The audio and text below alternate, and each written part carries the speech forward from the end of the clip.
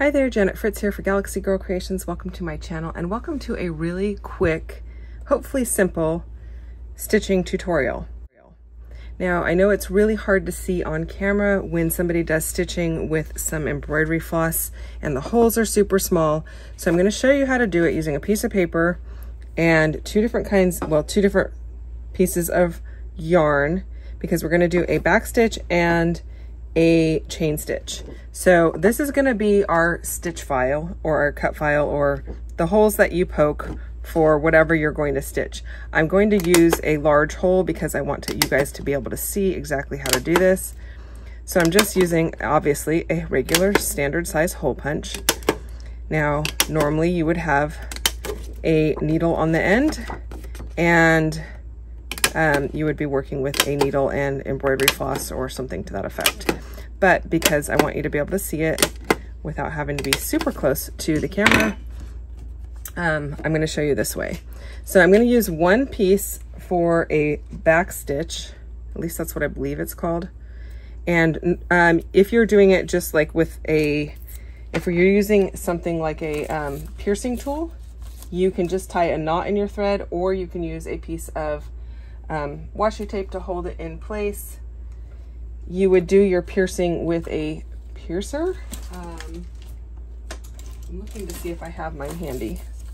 Should have thought of that before I started this video. Okay, so here's a piercer that I use. It's just from Amy Tangerine. But you know what works great is a thumbtack. The kind that has like the red, blue, and yellow end on it, like the big end, not like the flat white ones that when you poke it into the wall, it's kind of flat against the wall. But the other kind, they work great also.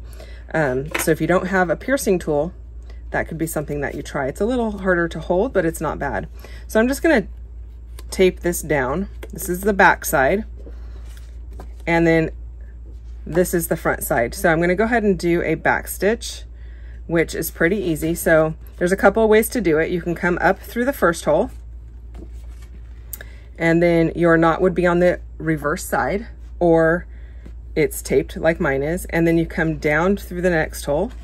So there's your first stitch. Now I'm going to come up through the next hole, and I want to complete the stitch here. I don't want to just go to the next one because then it looks like you're skipping. So now I'm going to go down this hole. Okay. And now I'm going to come all the way across. Instead of coming up the hole that this hole here, I'm going to come up the next hole. So I'm skipping. I'm down in this hole, skipping a hole, coming up. And now I'm going to go back down the hole that I just did. And that's why it's called a back stitch, because you're going backwards. Okay. Same thing. I'm going to come up, and then I'm going to go right back down the hole I was just in, so that it completes the stitch. Now I know that looks kind of funny because the holes are huge, but this is just for demonstration purposes. So up and then down. On the back side, I'm coming across two. I'm gonna put it down, and I'm gonna come up the side that the hole that I skipped. So it looks the exact same. Okay, so that's basically how you do a back stitch. Okay, now I did mention there's a couple of ways to do it, and I'm gonna show you how another way to start it on this one. But then I'm going to actually do a, oh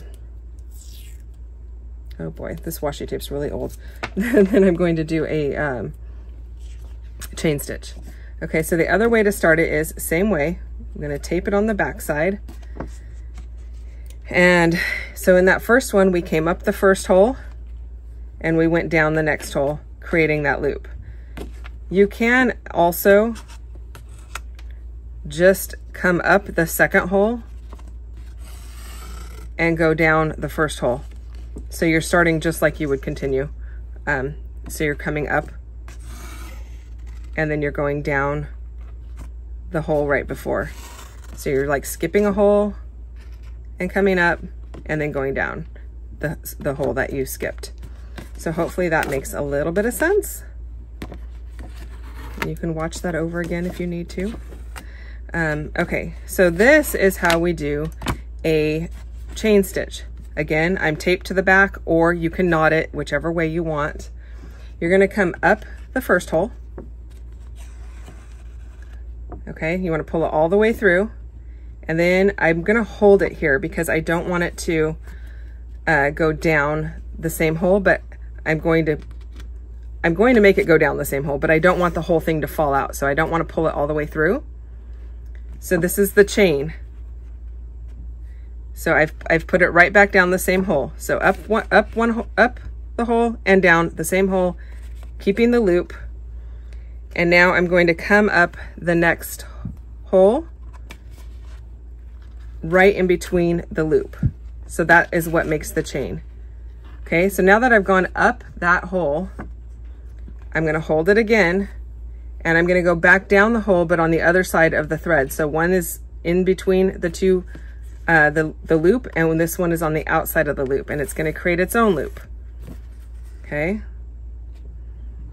Now you don't have to put it over the hole. You can come up this hole and then stick it under if that's easier for you. Usually it's easier if you just make your loop so that your needle goes right up in the middle.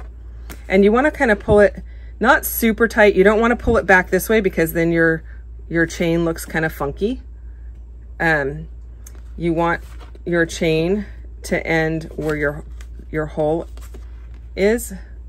Let's see, now it even looks even more funky. So I'm going to loosen that up.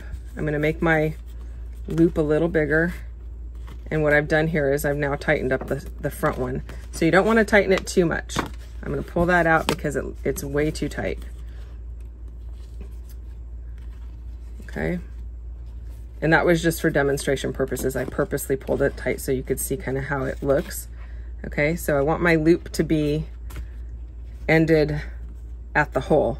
I don't want to pull it backwards. Okay.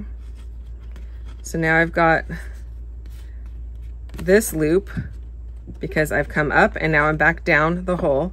Now I'm going to come up in between the loop and go back down. It looks a little funny, but it will all work out.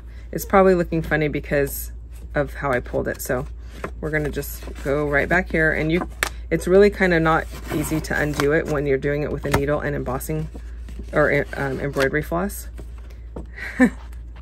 Okay, so I've come up the hole, I'm holding my loop, coming down the hole. I get the end of it. It's kind of springy. Okay, I'm going up the hole, coming all the way through, pulling it straight up and down, making my loop. So my loop is here, holding it with my thumb. I'm gonna stick this piece right on down. There's my loop. I'm gonna come right back up that, and I'm gonna pull it all the way through. Now, you notice I didn't pull this one super tight. I'm gonna pull it when I get up here. Okay, holding my loop again, going back down the hole. And it does get caught over here frequently. So sometimes, you know, if you have to hold it sideways or whatever, or just undo it off the corner or whatever your piece is that you're working on. So back up the hole, pulling it straight up and down, not pulling it backwards because that's gonna make your loops all funky. I'm holding on to it, going back down the hole. Now you see I didn't go all the way around the hole, totally fine. I can find that when I get it through here. It's not a big deal. Okay, pulling it straight up and down, going back down the hole, up the next hole, and through the loop. That's how we make the chain stitch, and I'm gonna go nice and tight. So there we have our chain and our back stitch. Hopefully that was helpful to you. So for 31 days of cut files, MK chose one's stitching files for the first week. The first few are rather simple and don't require a ton of stitching. But as you get further into I think it's actually 5 days, it's not actually a full week. When you get down to the 5th one, there's quite a bit of stitching. So hopefully you can work your way up to that.